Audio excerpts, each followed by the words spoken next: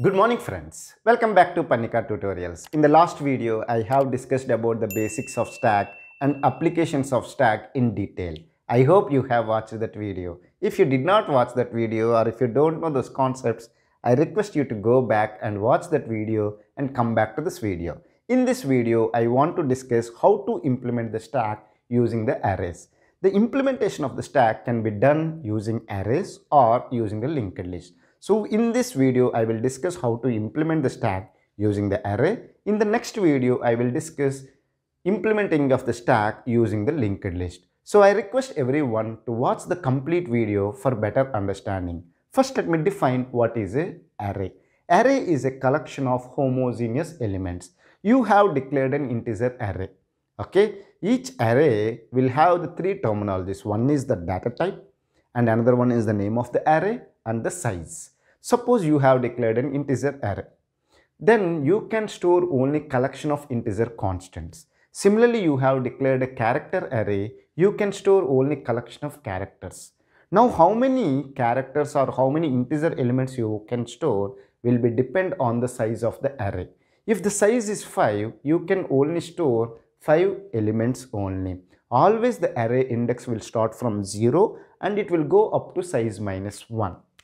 Let's take that you have declared an integer array of size 10. Then you know that array index will start from 0, 1, 2, 3, 4, 5, 6, 7, 8, 9. So these are the array index. So the name of the array is A. And you know that all the elements will be stored in the contiguous memory locations. Let's take that you are running this program on a 32-bit compiler. In a 32-bit compiler, you know that one integer variable will occupy 4 bytes. If one integer variable will occupy 4 bytes, 10 such integer variables will occupy 40 bytes. Am I right? So let's take that the base address of the array is 100, meaning is that the first integer which is there at the index 0 will occupy 4 bytes. So 100 is the first byte and it will go up to 103. So from 100 to 103 bytes, you are storing the first element in the array. Similarly, the next element will be stored from 104 to 107. Next one will be 108 to 111 and next one will be 112. Next one is 116. 120, 124, 128, 132 and 136 to 139 bytes. Okay, usually it will be represented in 4 bytes, but for your understanding we will say the first byte only. Okay, so the base address is 100 and the last element will be stored up to 139th byte. So totally 40 bytes of memory has been allocated. So this is the limitation of the array because we can store the number of elements depend on the size. So the memory allocation is static here. So it is a static memory allocation. That limitation has been overcome using the dynamic memory allocation concept, and then we have discussed about the linked list. So the same stack we can implement using the linked list where the memory constraint is not there. So that concept I will discuss in the next video. Okay, now let me discuss how can we implement the stack using the array. Now already we discussed about the various operations in the stack. One is the push and another one is the pop and then display. These are the basic operations we can perform on the stack. Some people will say that even the peek is nothing but displaying the topmost element from the stack. Okay, now let me erase this one and discuss about the push and pop operation, how it will happen using the arrays and then displaying. Then we will write the C program to perform the push operation, pop operation and display all these things using the arrays. Now let me make it simple. I have taken the size as 5. So you know that array index will start from 0 and go up to size -1, which is nothing but 4. To make you understand as a stack, let me represent like this. The same array I am representing like this. Okay, this is at the index 0, this is index 1, this is index 2, this is index 3 and this is index 4. initially top is equal to minus 1. What is the use of this variable top is that it will say the topmost element in the array. If top is equal to minus 1, then you can say okay, okay, this is index 4, not the element 4. If I write here, it is an element. If I write here, it is an index. Now, if initially top is equal to minus 1, if top is equal to minus 1, then you can say that stack is empty. If top is equal to 4, meaning is that size minus 1, because the array size is 5. So, if top is equal to 4 here, then you can say that stack is full. So, whenever you are pushing and deleting, you need to check these two conditions. When is the stack full, when is the stack is not full. If stack is empty, how can you check? If top is equal to minus 1, then you can say that stack is empty. If top is equal to size minus 1 of the array, then you can say that the stack is full. Now let me discuss about the push operation. What is meant by push operation? Inserting an element into the stack. Let me discuss. I want to insert the elements such as 10, 20, 30, 40 into the stack. So these are the elements I want to insert into the stack. The first element I want to insert is 10. So what I have to do is that I can insert the first element at the index 0 of the array A. Am I right or wrong? Whatever the element you are inserting first, always it will be inserted at the index 0. But top is equal to minus 1. We said that top will be pointing to the topmost element in the stack. So initially top is equal to minus 1. So there is no elements in the stack. Now if you inserted the element 10, then the first one element is there in the stack. So now top should be pointing here. Then only the topmost element is 10. So what you will do is that before inserting into the stack, first you will perform the top plus plus, which is nothing but the postfix increment. Okay, oh, sorry, not postfix increment, post increment. We have two types of increments, pre-increment and post increment. This is the post increment. If you write plus plus top, this is the pre-increment. Already I have discussed in C programming the difference between the postfix increment and I'm always getting postfix because I was talking about in the applications of stack. In applications of stack, I have discussed infix and postfix. So that's why it is coming. So this is post increment, this is pre-increment. Now you have to increment the top value, or if you don't know this post increment, you can write simply like top is equal to top plus 1 also. Okay, instead of top plus plus. Okay, now top is equal to minus 1. Minus 1 plus 1 is equal to 0. Now top is equal to 0. Am I right? Because whatever the expression is done, the final result will be assigned to the top variable. Now top is equal to 0. So the first element you want to insert at the index 0. So what you will write is that A of top is equal to 10. This element you want to insert into the array. A is nothing but the stack. Okay, so A of top is nothing but A of 0 index. At the 0th index, you are inserting the element called 10. So one element we have pushed into the stack. Now I want to push the element 20. Then again I will perform these operations. First I will do the top is equal to top plus 1. What is the top value? 0. So 0 plus 1 will be 1. So A of top is equal to 20. Okay, now what is the top value? 1. At the index 1, you are inserting the element 20. Now top is equal to 1, meaning is that it is pointing here. So the topmost element here is now 20. It is pointing by the top. Okay, now you want to push the element 30. Then again you will perform top is equal to top plus 1. So now it will become 2. At the A of top, you will insert the element 30. So you will assign the 30 value, so which is nothing but A of 2. At the index 2, you are inserting the element 30. Then you want to insert the 40. Then again you will perform top is equal to top plus 1. So top will become 3. At the A of 3, you are assigning the value 40. So now 40 is here. So all the elements are done. So now top is equal to 3. So it is pointing here. Are you able to understand? So this is the way you can push the elements into the stack which is implemented using the array. Now look at this one. pop operation I want to do. Now, already I have discussed that stack will use the first in last out principle or last in first out principle. What is meant by first in last out? Whatever the element which is inserted first will be deleted at the last. Similarly, the element which is inserted at last will be deleted first. Look at here. The 10 was inserted first. You can delete at last only because it is looking like 40 is there, below 30 is there, below 20 is there, then 10 is there. So if you want to delete 20, you cannot delete it, or let me use the proper terminology. If you want to pop the element 20 from the stack, you cannot directly pop it. First you have to pop the topmost element, then only next element you can pop. Like that you have to do.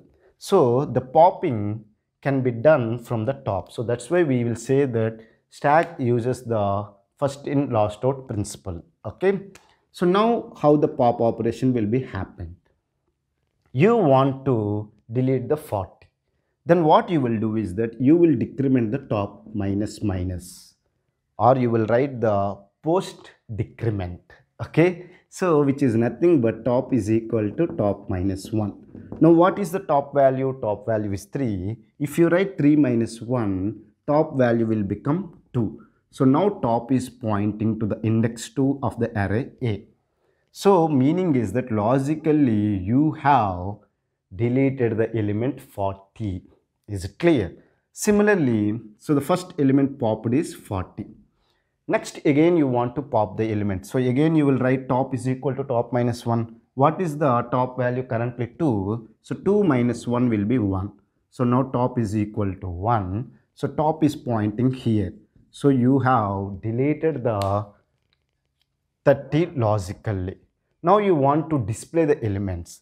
Okay, you have popped 40 and 30. Now you want to display the elements. The displaying of the elements will be happened from top to index 0. Is it clear? When I is equal to top, then condition you will write I is greater than or equal to 0. Then you will do the updation as I minus minus, and you will write print of percentage d a of top.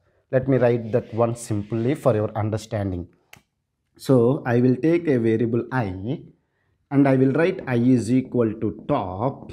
Okay, I greater than or equal to 0. I will write I minus minus. I will write print of percentage d backslash n a of I. Is it clear? So look at here. What is the logic here? The first element will be displayed as 20. Then 10 will be displayed because I am going from the top and up to index 0. So the elements will be displayed as 20 and 10. Lot of students will confuse. After performing these operations, if I ask them display the elements of the stack, they will write 10 and 20. It is wrong because stack uses the last in first out principle. So first 20 will be displayed, then 10 will be displayed. Okay. So this is what the display thing. Now peak. Peak says the topmost element in the stack. What is the topmost element? To the element where the top is pointing, which is 20. So if you write the peak operation, it will display the output as 20 here. So I hope you have understood how to perform the push, pop and display on the stack, which is implemented using the array. Now let me write those functions in a proper way so that you will understand the logic properly. Let me write all those 3 functions, not 4 functions I am writing. So let me define a function called push. I am writing a void function. So the meaning is that the name of the user defined function is push and the function does not return any value. So that's why I use the keyword. I have used the keyword called void. Okay. Now I want to push the elements into the stack. Let's take that we have taken in an integer array of size 5. So using this array A, you want to implement the stack. So if the array size is 5, you can insert only 5 elements. So the index 0, 1, 2, 3, 4. Whenever you are inserting or pushing the element in the stack, you have to check whether the stack is full or not. If stack is already full, you cannot insert any element. So how can you check whether the stack is full or not? If top is equal to size minus 1, or this is the generalized one. If you want to check for this example, you can write top is equal to 4, then you can say that stack is full. So you will write printf stack is full. You can write this statement, or you can say that stack is full, you cannot insert any elements. Else, okay, else you will write the main logic. Else meaning is that stack is not full. Okay, we know that initially top is equal to minus 1, meaning is that stack is empty. Now once I want to push the element, I need to ask the user which element he or she want to insert. So I will write printf, let me declare here some variable x, which is an integer, because the integer array I can push only integer constant. Printf enter the value which to be inserted. For simplicity, let me write it as enter the value. Okay, ends with a semicolon. Then whatever the element the user has entered, I need to scan it using the scanf function. So I'm writing, as it is an integer constant, I'm writing %d, and I want to store it in the address of the variable x. Once the user has entered, what I need to do, first I need to do top plus plus, which is nothing but top is equal to top plus 1. Then a of top is equal to x. Okay, then close the else block, close the function. So this is the user defined function definition of the push.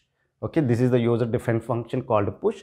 I'm writing the function definition. Function definition says what are the statements you want to execute. Okay, a function will have three things. One is the function declaration, function calling, and function definition. Okay, so this is the function definition of the push. Okay, now look at here. Initially top is empty, so top is equal to minus 1. So I want to insert the value 20. So user has entered the value 20. Then the value 20 is stored in the variable x. Okay, initially x is a local variable, so garbage value will be there, and I have entered the or assigned the value 20. So now x is consists of value 20. Is it clear? Now top plus plus. So top is equal to minus 1. So now top will become 0. At a of top, so array name is a at top, meaning is that at index 0 you want to assign the value 20. So value 20 will come. Now top is pointing here. Is it clear? Similarly, again I have called the push function. This time I want to insert the element 40. The user has assigned the value 40 here. So that value I am storing here. So 40 is there. Now again what I will do, top plus plus. So again top will become 1.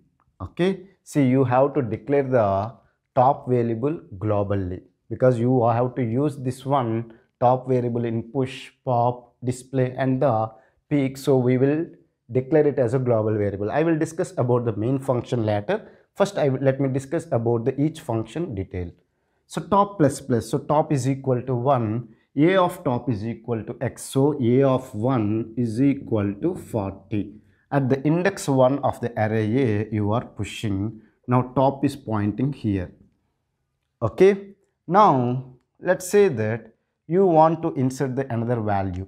So let's take that user has entered 60. So now x is consists of 60 and top plus plus. Now top will become 2, a of top. So a of 2 location you are assigning the value 60.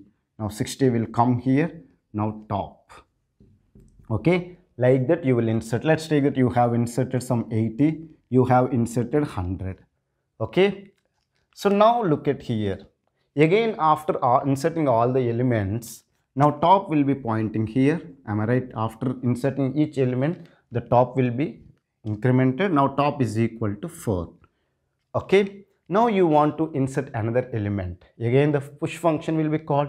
Now look at this condition. Top is equal to size minus 1. The array size is 5 here. So 5 minus 1, which is nothing but 4. So top is already 4. 4 is equal to 4. This condition is true. If this condition is true, you have to display a stack is full. If stack is full, you cannot insert any elements into the stack. Okay. So this is about the push function. Now let me discuss about the pop function. Okay. What is meant by pop? Deleting the element from the stack. Let me write the code for it. Void pop. Okay. Now whenever you are deleting the elements from the stack, you have to check whether the stack is empty or not. If stack is empty, meaning is that there is no elements into the stack. If there is no elements into the stack, how can you delete it? So you will write the condition if top is equal to minus 1, meaning is that stack is empty. So you write printf stack is empty.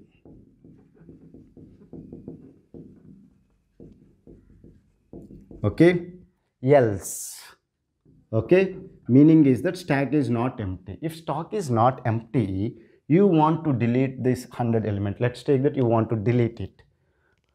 All these elements are currently there in the stack. Now whatever the element you have to delete, that element should be from the top only. So the element, if you write the pop, you can delete the 100 only.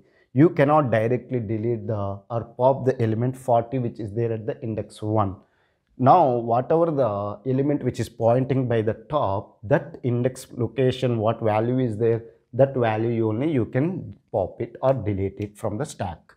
Now to do that one, so whatever the element you are popping, if you want to display that element, you write printf %, or you can write the deleted element is, or the popped element is, okay, the deleted element is %d, you can write a of top at the index top, because the top is equal to 4 because all the elements we have pushed into the stack. So a of 4 at the index 4, what element is there? That 100 will be displayed as an output.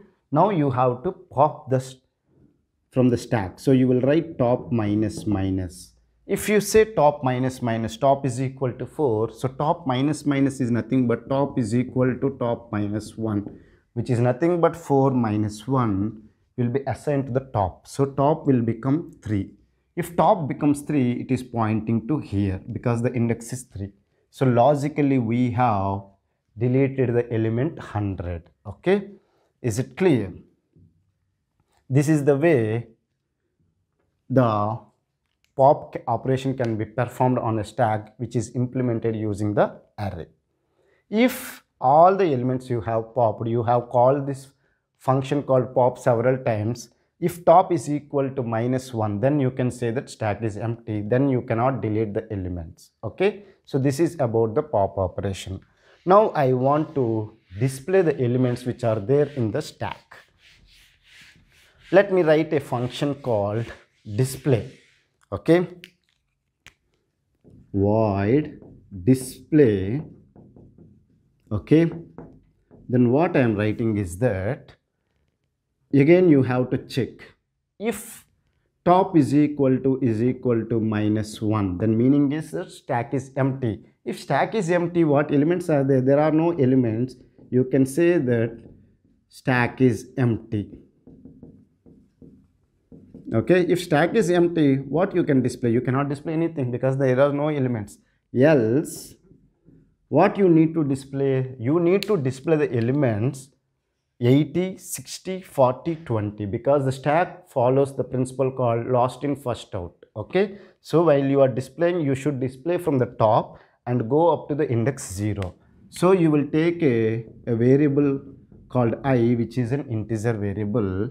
So you will write for I is equal to top, I greater than or equal to 0, I minus minus, then you will write printf %d \n a of I. Is it clear? Close this else, close the function called display. Now look at here. We have declared a variable called I, which is a local variable. So as we have not assigned any value, initially it will consist of a garbage value. Now top is equal to -1. No, top is equal to 3 in our case. So this condition is false. If it is false, it will come to the else block. I is equal to top. Now I is equal to 3. We are assigning it. Okay, good. Now once the assignment or initialization section, a for loop will have initialization, condition checking and updation. Now initialization will happen once, then you will check the condition. What is this condition? I greater than or equal to 0. 3 is greater than 0. Yes, the condition is true because I value is 3, so 3 is greater than 0. The condition is true. If the condition is true, what are the statements which are there in the for loop you have to execute? What is the statement is there? Print of %d a of I. A of I is nothing but a of 3. So at the index 3, what element is there? 80. That will be displayed. Then you are writing \n, the cursor will come to the next line. Then you will go for the I minus minus. So I value will become 2. Now again you will check the condition. 2 is greater than 0. The condition is true. If the condition is true, you will display a of 2, which is nothing but 60. Then cursor will come to the next line. Now I minus minus, I value will become 1. 1 is greater than 0. Again the condition is true. So a of 1, which is 40. Then cursor will come here. Then I value will be decremented. I value will become 0. Now 0 is equal to 0. Yes, this condition is true. They are saying that I should be greater than or equal to 0. So 0 is equal to 0. The condition is true. So it will print the element which is there at the index 0, which is 20. Now I value will become -1. Now they said I should be greater than or equal to 0. But -1 is less than 0. So this condition will be failed. If the condition is failed, it will come out from the for loop. After that there is no statement, so it will come out from the function also. So the elements are displayed as 80, 60, 40, 20. Okay, is it clear? Are you able to understand? So this is about the display function. Now let me write the peek function. What is the peek function? The topmost element you want to display as an output. So you have to write void peek. Okay. Then if top is equal to -1, top is equal to -1, you have to print stack is empty. If stack is empty, there is no elements, how you can display the topmost element? Okay, else you will write print of %d, the topmost element you can write %d a of top. Okay, then close the function. So this is about the peek. The peek is nothing but displaying the topmost element. So the element which is top, suppose let's say that top is equal to 3. So a of 3 index value. So value 80 will be displayed as an output. This is the topmost element currently in the stack. So this is about the various functions. Now let me write the main function for your understanding. Okay, because every program will start executing from the main function. So what I will do is that I will include the header file called stdio.h, and then I will write the hash include stdlib.h. Then I will define size as some 50. Then I will declare the global variables. Int a of size, I am declaring an array of size 50, and then int top is equal to -1. Okay, is it clear? Are you able to understand it or not? Now what will happen is that you are calling the main function. So void main, okay, void main. Then what you are doing, you are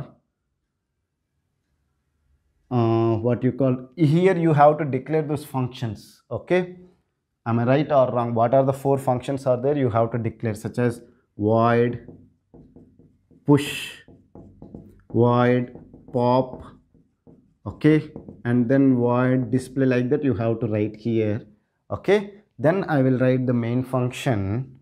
So main function, what I will do is that I will ask the some choice int n. I will ask the, okay, int n. Then I will write while 1, okay, I will ask printf enter the choice, enter the choice.